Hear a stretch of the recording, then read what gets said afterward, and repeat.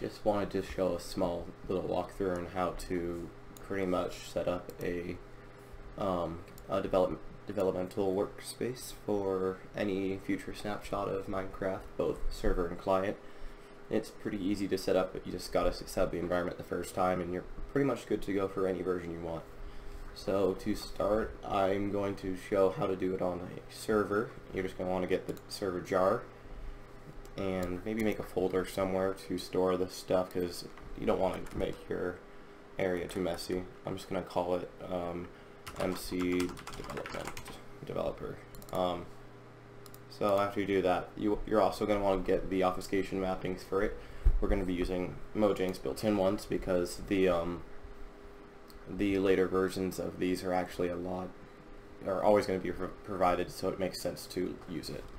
So just download it or something, wherever you want. You can actually download it just by saying save link as and call it, like, I don't know, mapping dash then the server version, which is, I think this one's like 20W 22A or something.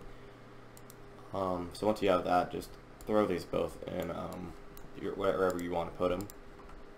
Pretty straightforward. So after you do that, you're going to want to get a couple programs.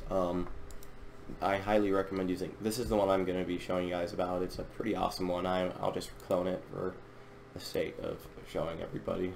So just download it. It's really useful. It'll actually deobfuscate, it'll apply the mappings to the server. So just extract it. And after that, you can just throw this away, or if you want to keep it later, I guess you could. So this guy really just will make a safe deobfuscation of. Okay, so after you get this installed, what you're going to want to do is open up git bash. If you don't have this on your computer, it's pretty straightforward to install. You can just get it from right here. This is just a much more powerful terminal than Windows standard one. They might have better ones actually on the market, but just for the purpose of this, it works pretty well. So just use your terminal of choice, and after you do that, type /gradlew install dist. This will make sure that you have, it'll pretty much just get all the tools you need. Okay, so once this guy's all finished, what you're going to want to do is simply go into the build directory. Inside of the build directory, you just want to go into the install directory, go into Remapper, then you're going to want to go into bin. Now you're going to notice I have an extra folder in here that you're not going to have. I actually wanted to automate this a tiny bit more, so I did this off camera. So essentially what you're going to want to do is, when you go over here, you can get any version you want of the game that has the obfuscation mappings, and make a folder called version. And after you make that folder, what you're going to want to do is make another folder. I just named it the name of the version that I'm making. And after you do that, it's pretty straightforward. Just open it, and what you can do is just put these two files inside of the folder, just the ones that I got from here and here, and make a text edit document, and just name it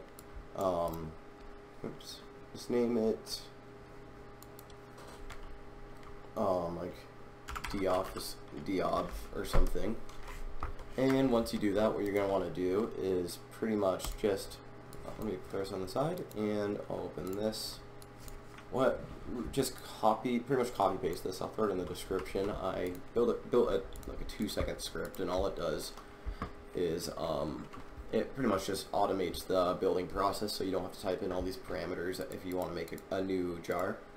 So once you do that, just do file, save as, whatever, blah blah blah, deob.bat, and save that. So all files, encoding doesn't matter, actually it does matter, just keep it like that. And once you do that, all you have to do is run it, and you'll notice that it will simply start doing all the mapping.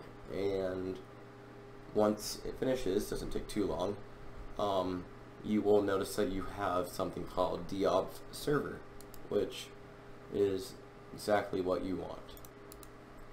Okay, so what you pretty much do is once you build all this stuff, what you're gonna, I built a new script called repository, and this is pretty straightforward. What you're pretty much gonna want to almost copy paste all of this.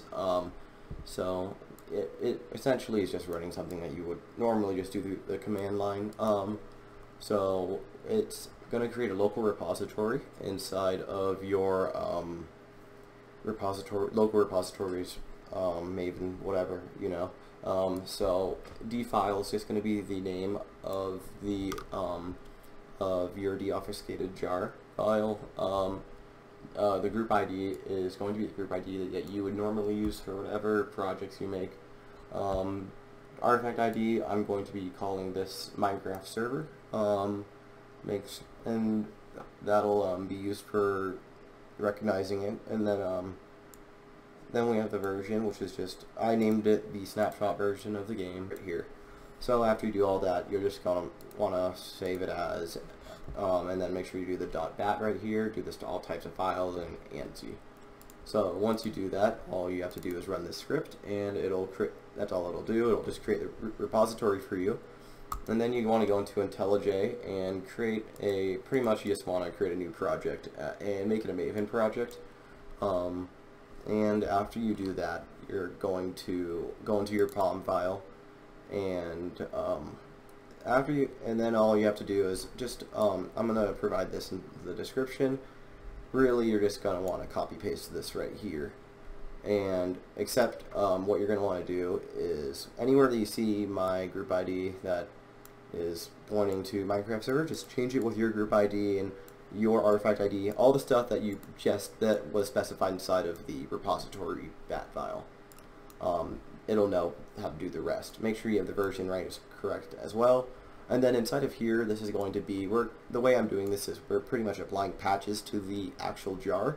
This way we don't have to screw around with we can screw around with as little source code as we have to, and it'll still be compile just fine. Okay, so I forgot to add something to the POM file, so make sure that, again, I'm going to have the working POM in the description, but I pretty much just updated this and added the missing stuff, so now it has a working manifest.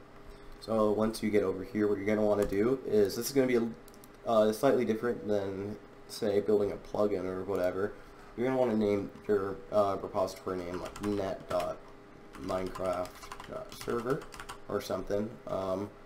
And pretty much what you want to do is how I'm doing this is I'm essentially copying the directories of source code into my own file and modifying it as I want. And then what I would pretty much do from there, what you could do is make a wrapper around that, and then just slightly modify the classes to handle your wrapper. You could just expand this as time goes on. So for the sake of simplicity, I'm just going to do one for the main class. So what we can pretty much do is, I just have this memorized, but you can actually find the path with IntelliJ. I'll show you in a moment. So I'll call it main. It'll pretty much just be Minecraft's main class. So we know it's the package, and if we do, if we just say net.minecraft.server.main, you'll actually see that we are going to have an identical path to it and an identical file name to it. So then what we could do is simply go to control click it.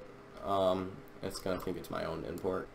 Alright, so pretty much once you set up this little directory path, it'll allow you to pretty much you can modify any class file inside the game source code without having to worry about decompilation issues. Well, for the most part. So what you can do is you can find Minecraft's native main class and do something as like Control A, Control C, Control A, Control V, and you have everything. Now there's usually a few errors in here because of you know, fails, so you can like fix them just by doing stuff like that, and just pretty much alt enter and it'll fix a lot of the basic bugs. There's going to be some that are a little bit more complicated that won't fix right away. you just need to fix those. Are just the decompiler's not perfect. That's why we've got billions of these, and the mapper doesn't include all those. So you can actually rename these as you feel necessary. Might make your life a little bit easier. Anyways, enough about that. What we can do is this is going to be pretty much like the first thing that gets called when Minecraft's main class gets called. We're pretty much overriding Minecraft's main class. So now we have full control. We can do whatever we want. So something that we could do is a simple system.out.println hello from modified server.jar. Alright, so something like that. So now that that's done, we can pretty much, let's just stop here and we can compile it to see the changes. So what you're going to want to do to compile this is pretty much, Maven is taking care of all the hard stuff. So all we need to do is go over here and go into all this stuff, and we're going to want to just click package. And it's going to do some fun stuff. It's going to build it. Okay, so once your script is finished once you're finished building the jar file, what you're going to want to do is find your project's file location. There's a few ways to do it. You can just right click this and open file location, but once you get there, just go down to target. You're going to want to go to actually it's right here. So all you're going to want to do is, you should have this, and we can actually look inside of it if we want. Purely optional. Sometimes it's cool to look at though. So I'm going to open it with WinRAR because I'm lazy. You can just go to net, Minecraft, server, and this is another way you can find all the package paths. And then you can go to main.class, and you gotta open this in a, you have to open this in IntelliJ. You can't just, it's binary stuff, you know. So inside of here, what we should see is this. And so this pretty much just tells you that we just modified the game source code. Now, since we did this the way we did, we don't actually have to worry about the server. We don't have to worry about it being deobfuscated or anything. So we can just do server, throw this in here, and then make a bat script or something to run the jar file. So I'll provide one in just a moment here. So if we go into here and do something like this, and start it with the script right here, which again just looks just like this. It's just a standard one. And you start the server, you'll see, look at that, it says hello from modified server jar. Now obviously that's pretty mediocre, we could do more with it, but we set this to true and open up the server, and then in the meantime I guess I could even launch a client, localhost. You'll notice we're on the server we just built, 1.16. Say you want to do something a little bit cooler, because let's be real here, this isn't that interesting. I will show that in another video, and yeah, it's pretty standard. You can change variable names, you can really do whatever you want, but there's a couple things that I can always go over in the future that will that'll crash the client, so you got to be careful. Alright, just let me know if there's anything I didn't go over that well, and thanks for watching. Bye.